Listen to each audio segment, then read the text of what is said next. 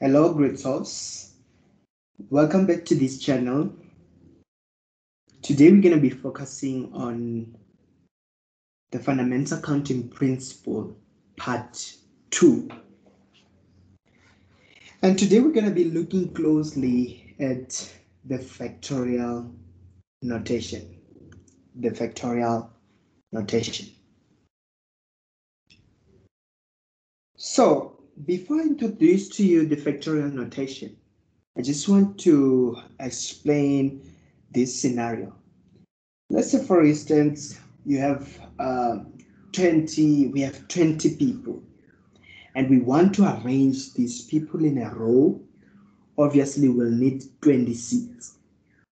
So we want to calculate the number of different ways in which those 20 people can be arranged in those seats.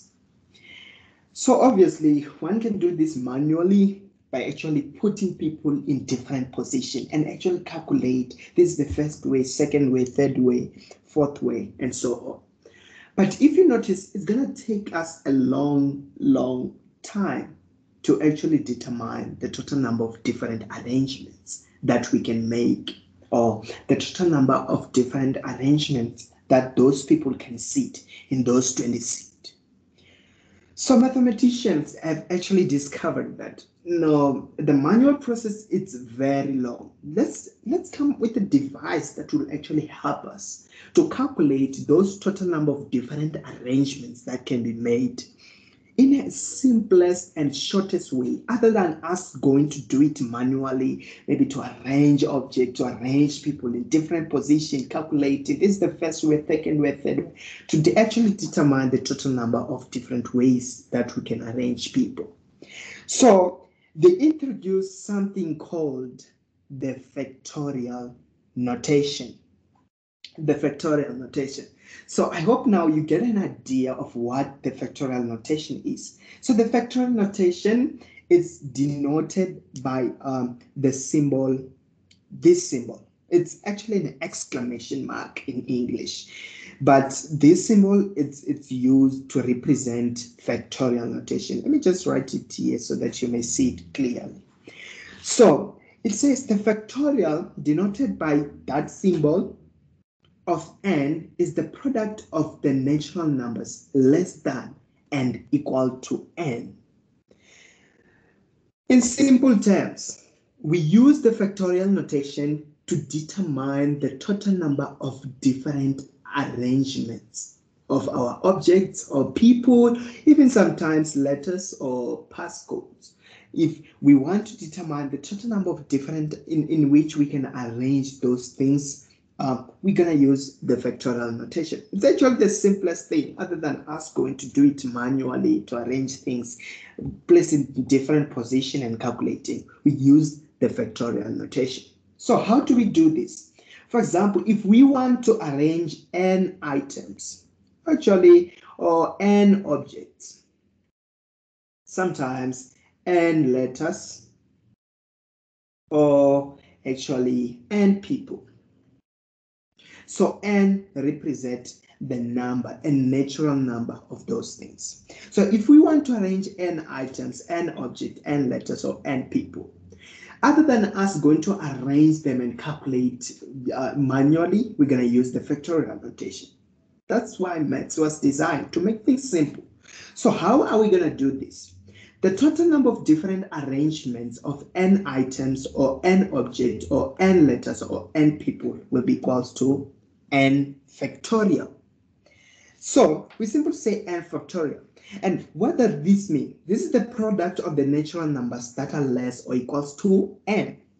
So we'll simply say n factorial will be equals to n multiplied by, we reduce those numbers by 1. So we'll multiply by n minus 1. We reduce by 1 up to, so multiply n minus 2 times n minus 3 up until we multiply till we reach 1.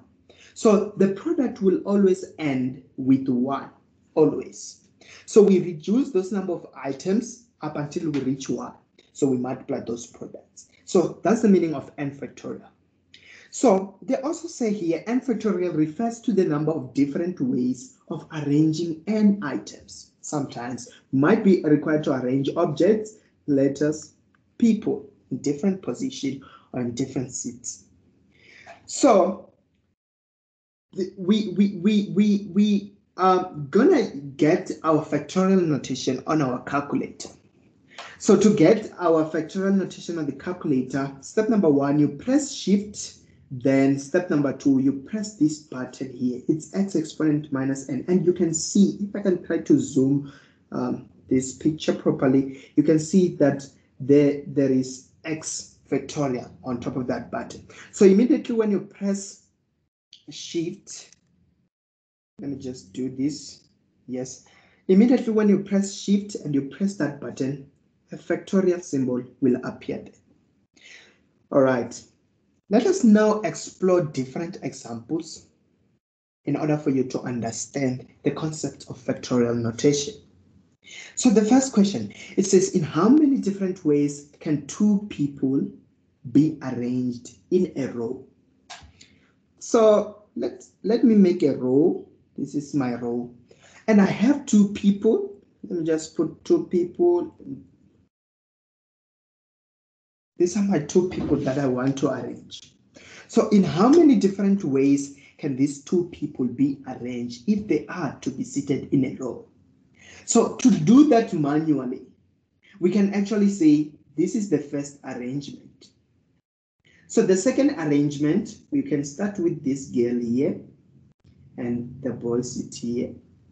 So this is actually the second arrangement. So in total, there are two different arrangements that can be made.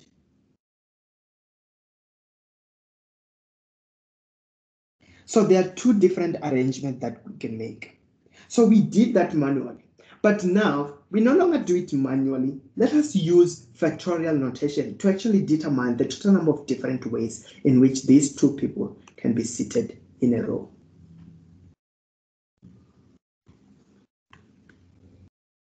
Let me just delete this. All right. Because we have two people to be arranged, according to the factorial notation, if we have to arrange n items, then the total number of different ways to arrange those items would be n factorial. So we have two people that we want to arrange. Because there are two, then the total number of arrangement that can be made will be 2 factorial. This is equal to the total number of arrangement. So remember that 2 factorial is the same as 2 multiplied by we reduce by 1 up until we reach 1. Remember, the product ends when there is 1. So we reduce that number up until we reach 1. Then we multiply those products, but we end at 1. So 2 times 1 will be 2 arrangements that can be made. So you can see that the factorial notation is a very useful and simplified tool that can actually help us to determine the total number of different arrangements that we can make.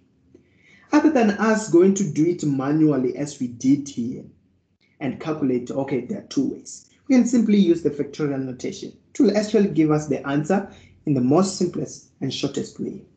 Let us move and explore other examples. They are saying, how many different ways can you arrange 7 items? So we know in order to arrange 7 items, the total number of different ways to arrange them would be 7 factorial. We'll actually use the calculator to determine this answer. So you press 7 and you press shift and you press this button. So it will actually show you 7 factorial. So when I press 7 factorial, it's going to give me 50, 40. So this is 5,040 ways, 5,040 ways, different ways in which we can arrange these 7 items. So you can see if you were to arrange these 7 different items, arranging them manually, you are actually going to spend a lot of time trying to calculate different arrangements, placing them in different positions so that you may get to this point of reaching 5,040 ways. It was going to be very difficult. So factorial notation simplifies these things. Let's now look at a number B. How many different ways can you arrange 8 items? To arrange 8 items, we're gonna arrange them in 8 factorial ways. So remember, this is the same as 8 multiplied by, we reduce by 1, 7, multiplied by 6, multiplied by 5, multiplied by 4, multiplied by 3, multiplied by 2, multiplied by 1. Remember, the product always ends where there is 1. So when we do this in our calculator, we're going to just press 8 factorial. Let me turn back to my calculator here. So we're going to press our button 8, and we press shift and this button here. So it will actually show us 8 factorial, which will give us 4320. So there is 40,000. All right, let me just return back here. So there is 40,320 different arrangements, different ways in which we can arrange 8 items. Let us now explore another way of using factorial notation with some restrictions. Consider the letters of the word dead. How many different arrangements of the letters can be made? All right, so we need to arrange the letters of the word dead. Okay, we're gonna count the number of items we need to arrange, the number of letters that need to be arranged. Okay, let me just write this letter here, dead. Dead has 1, 2, 3 letters. So we want to arrange 3 letters. And most of the people will actually run to say, okay, because we need to arrange 3 letters, we're just going to say 3 factorial.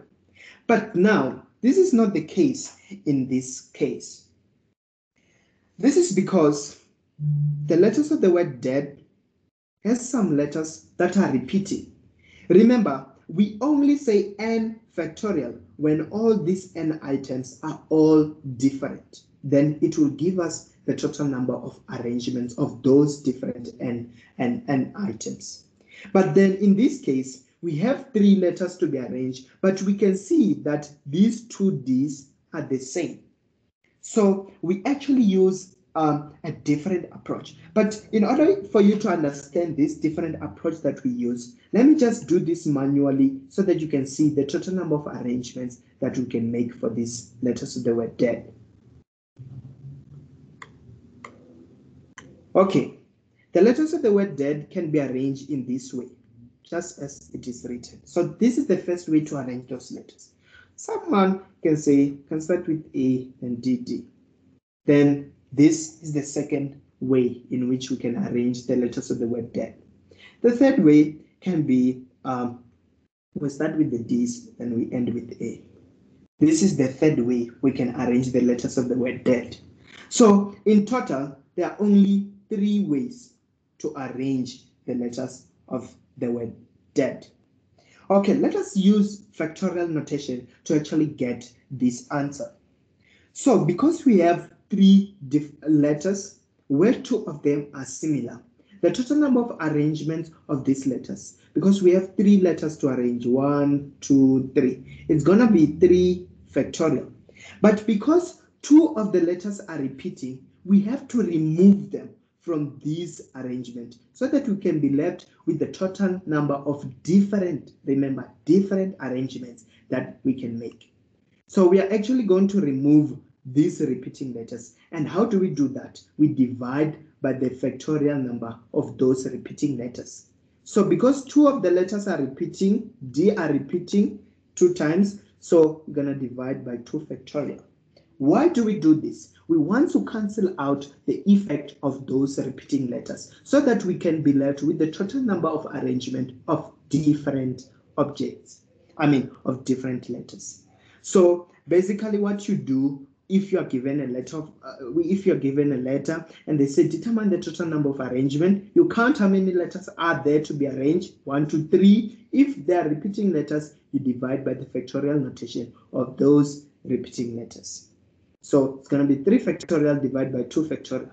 Remember, 3 factorial is the same as 3 multiplied by 2 multiplied by 1. Remember, the product ends in 1. We just reduce by 1 up until we reach 1. Divide by 2 factorial is the same as 2 times 1. So these 2's will cancel and we're left with 3 ways, just as we got when we did that manually. Now let us look at this last example. In how many different arrangements can be made if repeated or similar letters are treated as different? Remember, we are considering the letters of the word there. They're saying how many different arrangements can be made if these repeated or similar letters, we are treating them as different. It means to show that these repeating or similar letters are different, we're gonna just write D1 and D2 to show that those Ds are not the same. They are now different. So it's going to be very simple. We just count how many things are there to be arranged. How many letters? 1, 2, 3. So the answer will be 3 factorial, which is the same as 3 times 2 times 1. This is 6 ways. In this case, notice that we didn't divide by 2 factorial because these repeating letters were treated as different. So these satisfy what we call factorial notation. Remember, just to revise, factorial notation helps us to get the number of different ways of arranging n, let me just put n different items, n different items. Just like in this example, we had to arrange 3 letters and repeated letters were treated as different. So it's just going to be 3 factorial. We don't divide by 2 factorial because now these letters are no longer repeated, but they are treated as different. So the total number of ways will just be 3 factorial. This will give us 6 ways. Thank you for watching. Make sure you subscribe and hit the notification bell in order to be notified when I upload more videos. Thank you.